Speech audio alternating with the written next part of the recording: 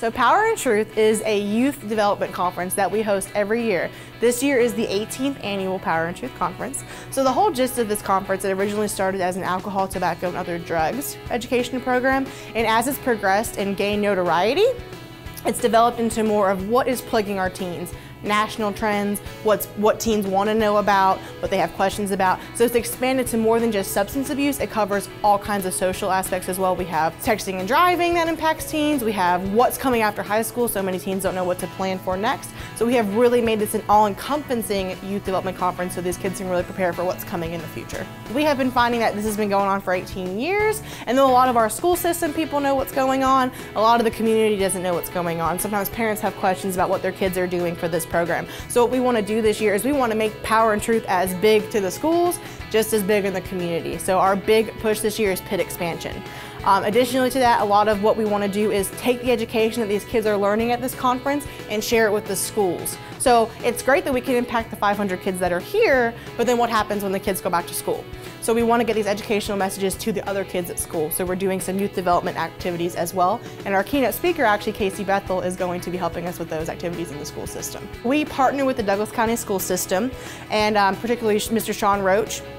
He is someone who helps us coordinate with the schools, so they have what we call school advisors. So in the past, we've had people who are on staff at the schools who have been involved with the conference, and they will hand select students based on if they're leadership skills, students who are looking for any opportunities to gain more experience, or kids who maybe just need the information about this conference, and they'll pick those group of kids and bring them to the conference. So they're hand selected to be here.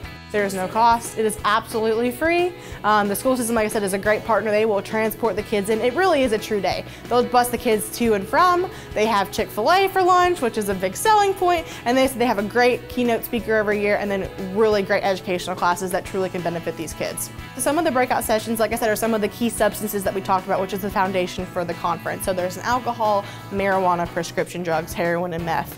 So those trending drug topics. As well, we have some social topics. So we have a big texting and driving class because that new law just passed in July. So we want our kids to know about what's going on with that and how bad distracted driving can really be and how it really is impactful to not text and drive. As well, we have a human trafficking section. We have social media and you. We have cyberbullying. We have e-cigarettes, all kinds of stuff.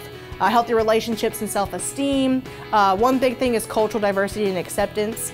And as well, like I said, just knowing what comes next. That's a big class this year, is next steps. So planning what is going to come after high school. Do I go to college? Do I enter the workforce? How do I decide what the best choice for me this year is? That's a big one that's new this year. We love our volunteers, and we are always recruiting volunteers. Like, this is a huge conference, so the more the merrier when it comes to this event. So you're welcome to sign up. We do promotion through the newspaper sometimes. We do online promotion as well for volunteers, internal staff. We talk, friends of friends of friends kind of networking thing. So like I said, volunteers are needed, and if you have any questions about that, you can always contact Cobb and Douglas Public Health and ask for the Adolescent Health and Youth Development Department, and we can connect you for next year's volunteerment as well. And like I said, sponsors are a big thing too. This is a 100% sponsored event. All of the community members in Douglas County, a lot of organizations in Douglas County, the Georgia Department of Public Health, they all contribute to making this conference possible. And as well as community members who give time from their day, our facilitators donate their time as professionals to come here and educate these students. So